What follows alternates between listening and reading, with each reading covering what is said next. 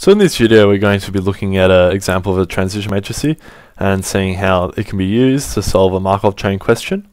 So the question is, so a train has a 70% chance of being on time if the previous train was on time at the station, and 40% chance of it being on time if the previous train was late. So first we can sort of see it's a Markov chain question because firstly there are two outcomes. It's dependent on the probability of the previous train, and unless it says so, we can assume that the conditional probabilities are constant.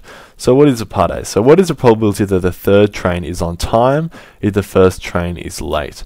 So the first thing to realize with the question is that we're talking about the third train, so we're not caring about the middle sort of trains, we're only caring about sort of like the final train, so like the third train. So you can think about this sort of as like the final outcome. It's not asking us to work out what's the probability of two of the trains being late, just the final one. So that's how we can know we can use the transition matrix for this question. So we need to set it up. So we'll look at here being on time,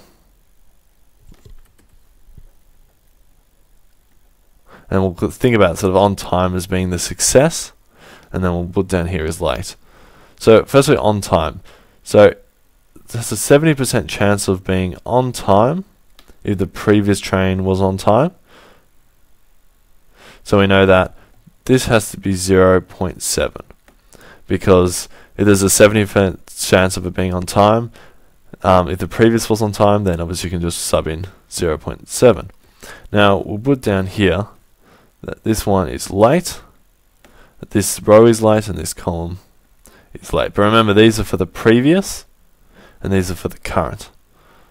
So this is for the current train, and these are like for the previous ones.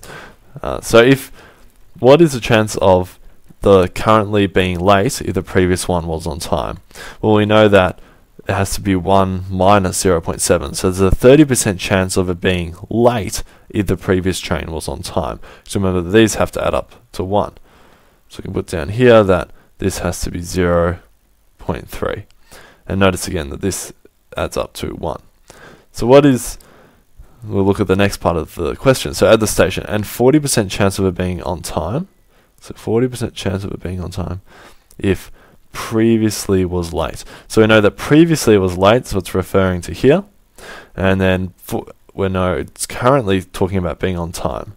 So because of those two, we can find out that we're looking at this point here. So then, what is the chance? So there's a 40% chance, so we can sub in that number there, 0.4. Now, what is the chance of it being late, given that it was late? Well, once again, we can look at this and say that if there's a 40% chance of it being on time, we can say it's a 60% chance of it being late if the previous train was late. So then we can put down here, 0.6. We can work that out because we know that in total, this has to sum to 1, and this has to sum to 1. Now that we've got the transition matrix here, we have to work out what the initial condition is. So initially it said that the first train was late. So then we know that S refers to the probability of it being on time, because we said that is now the success, over the probability of it being late. Now if it says the first train is late, that means sort of 100% probability that it's late. So S is now equal to 0, 1. So now we know that S is equal to 0, 1. Now we want to know what the probability is of the third train. So we have the first train, the second train, and the third train. The first one was the initial condition. So we already know that. That's shown by S. That's the probability. Then there's obviously going to be going to the second. So that's n equals 1. And then from the second to the third, that means it's going n equals 2. Now we're looking at the formula. Remember that Sn is equal to T n times S0. So S2, so that's referring to the third train, is equal to 0.7, the transition matrices, so 0.7, 0.4, 0.3, 0.6 to the power of 2. So with these questions, you're assuming it's going to be calc active. then times that by 0, 1.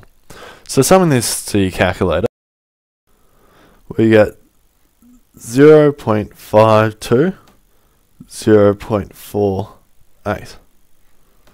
So this refers to saying that the probability of the third train is on time.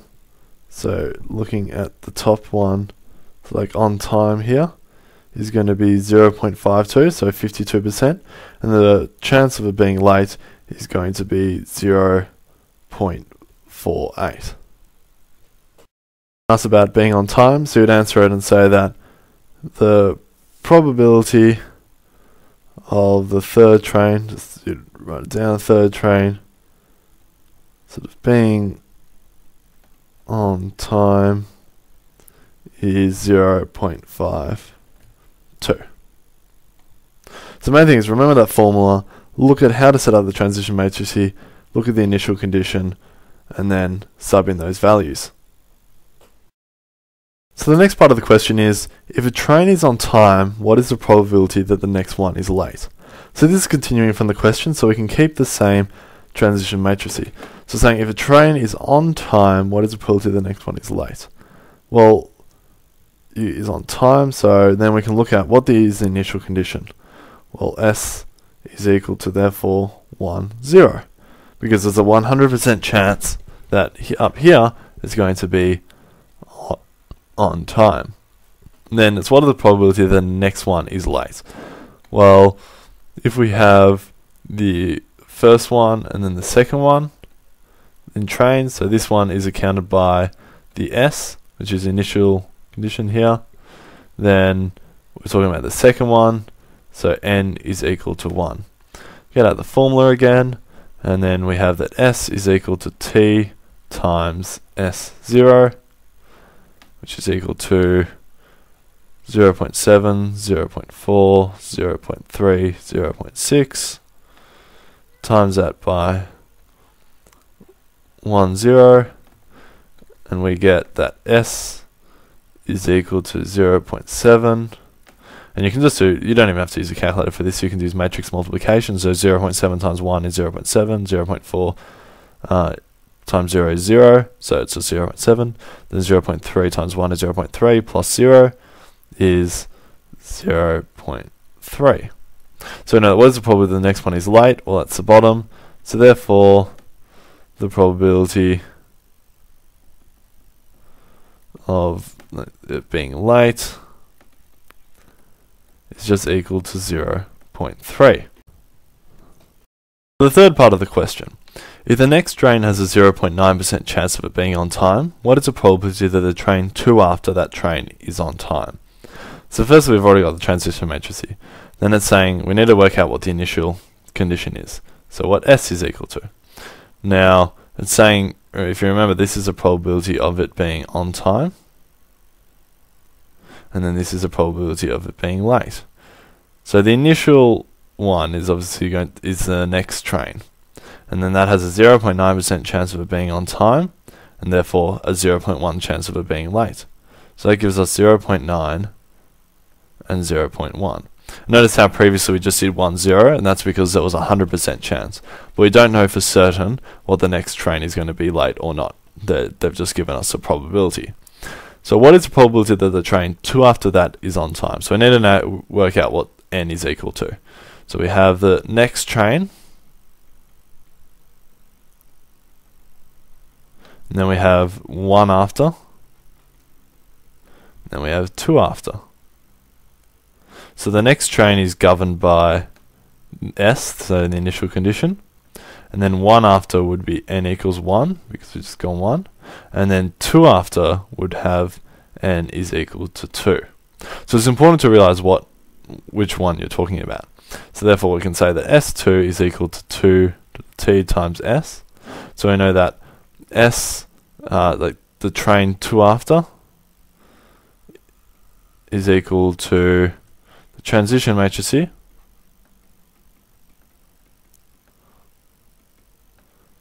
to the power of 2, not times 2, to the power of 2, times S, which is 0.9, 0.1, So you sub this into your calculator, and you get that it equals 0.601 over 0.399. So you can, if it was, let's say, 2 decimal places, you could just approximate over 0 to 0.60 and 0.40. And the question says, what is the chance that it is on time? So you remember that on time is a top. So you can say that the probability of it, of like this, the 2 after being on time